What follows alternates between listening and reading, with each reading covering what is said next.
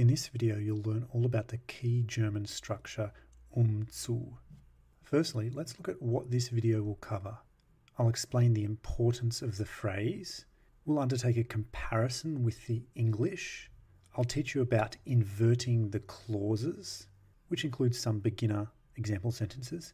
And then we'll look at stacks of example sentences at the intermediate level, at the advanced level, and also with separable verbs, which is a bit trickier than with normal verbs.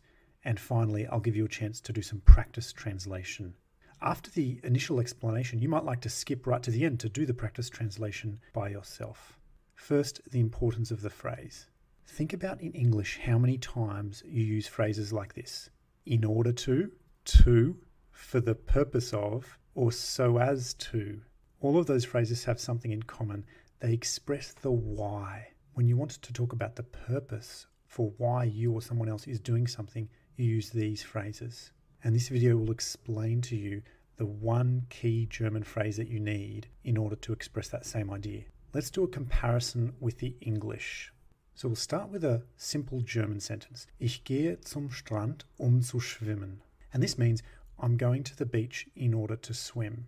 Now I've put the in order in brackets because you don't have to have it. You could just say to swim, which also expresses purpose. Let's look at what this English sentence consists of. We have two main parts. The main clause, I'm going to the beach, and that's the main action of the sentence. You need that for the sentence to make sense. But then there's another clause, which is in this case a purpose clause, in order to swim. And that's expressing the purpose of the main clause.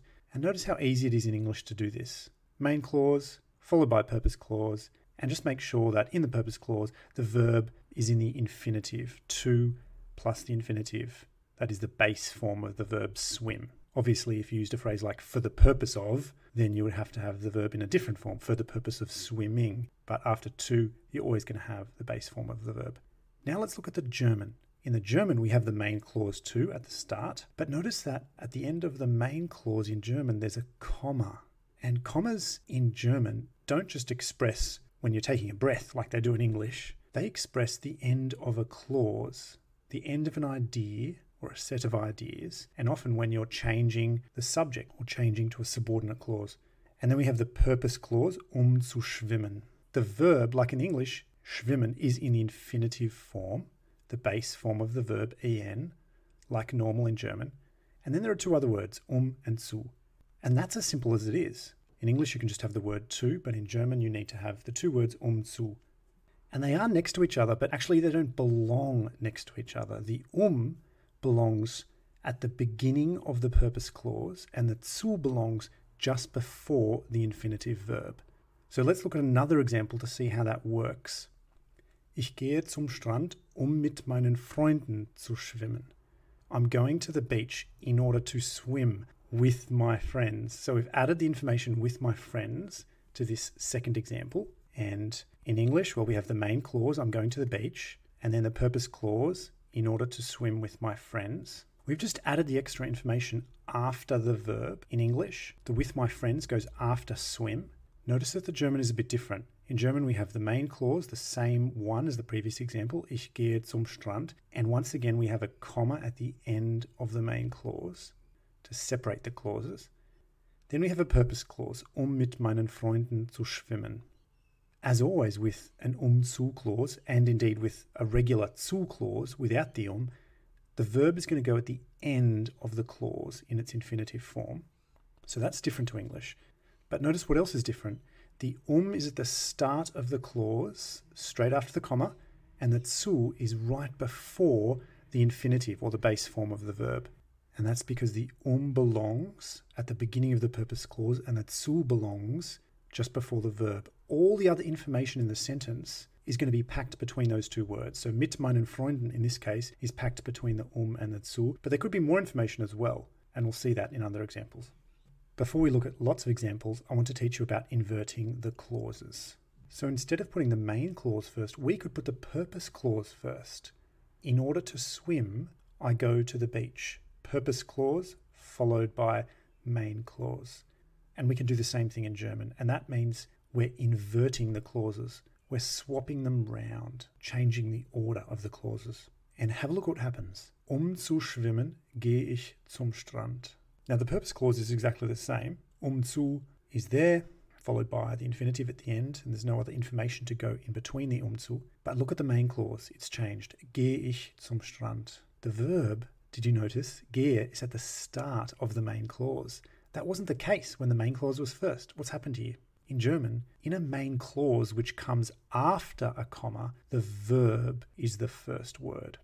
And this is seen in the verb, comma, verb rule, where you have a subordinate clause with a conjugated verb at the end, comma, and then another conjugated verb at the beginning of the coordinating clause.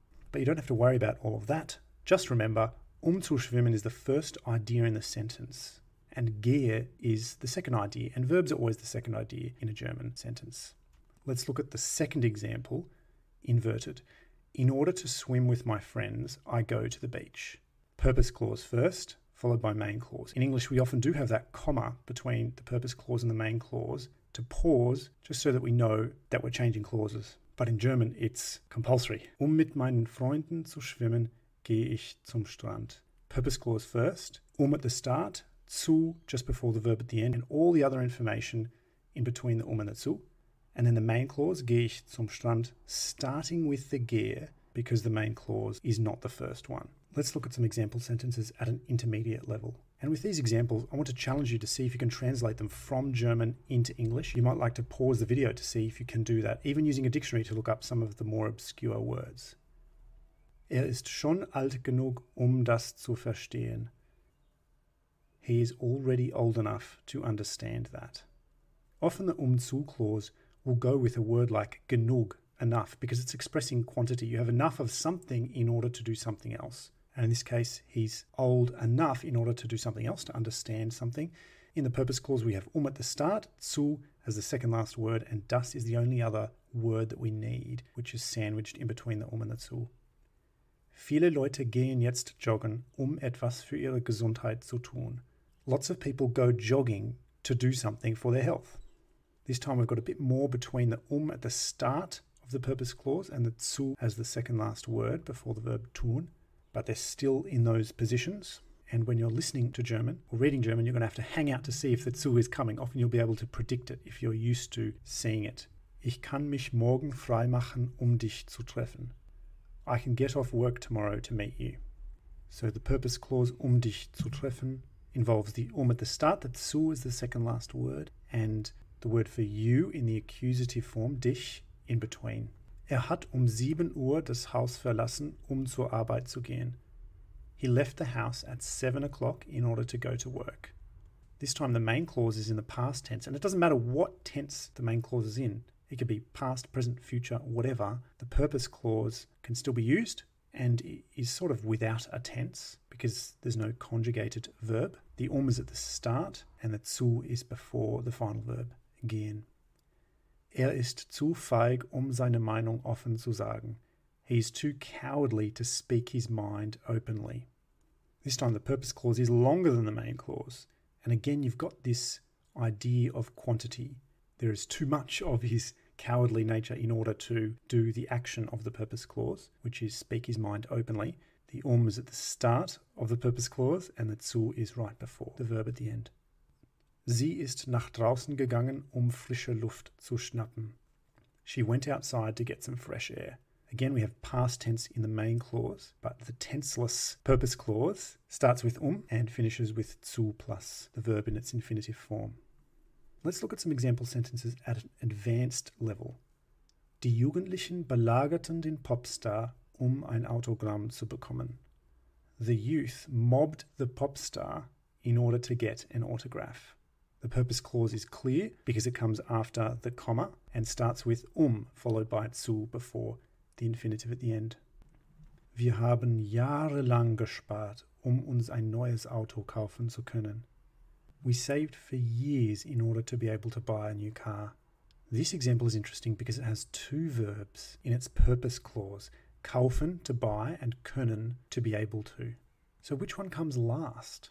Well, it's simply the first verb in terms of ideas. So to be able to is clearly the first verb. It controls the idea of buying, And so that goes right at the end, and zu follows our rule by preceding that verb directly. And then we have our second verb just before the zu. If we had more than two verbs, then we'd put the third verb just before the kaufen. And the is, of course, at the beginning of the purpose clause. Ihm fehlte das Geld, sich ein neues Auto zu kaufen.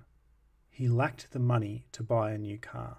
Here again is this idea of quantity or lack of quantity, which is so common with zu clauses. We have an at the start of the purpose clause and the zu right before the infinitive at the end.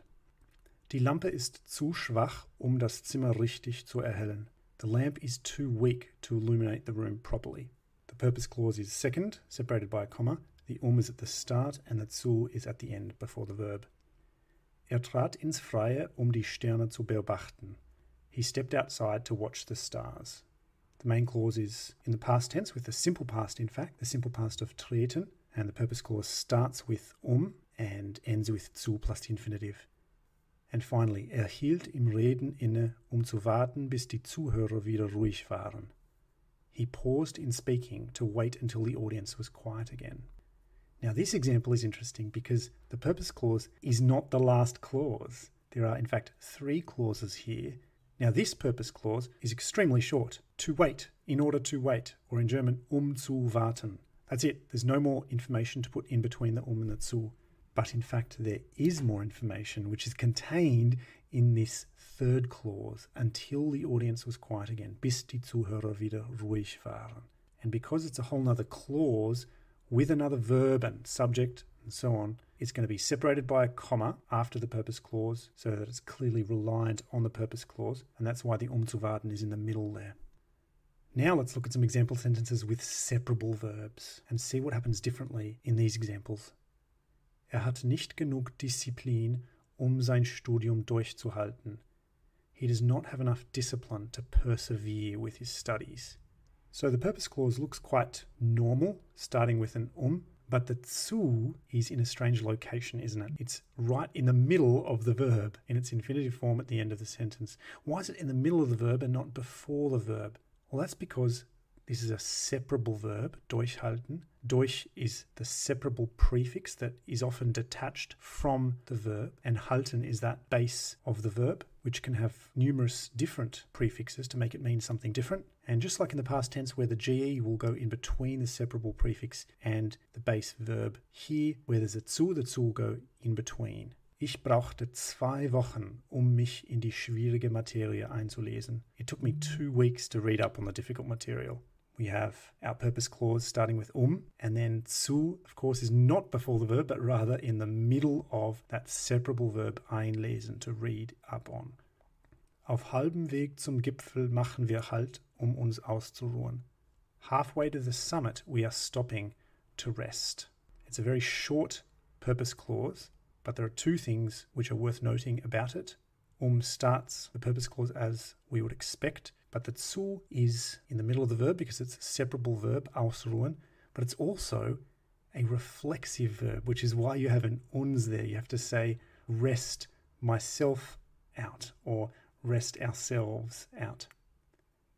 War einfach zu müde, noch wegzugehen. He was simply too tired to go out anymore.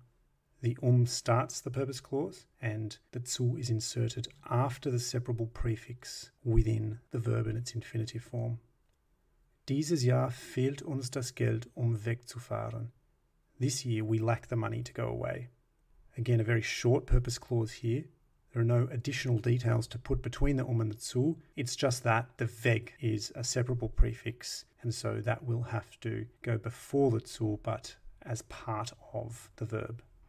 Finally, let's do some practice translation with some sentences from English to German at an easier level.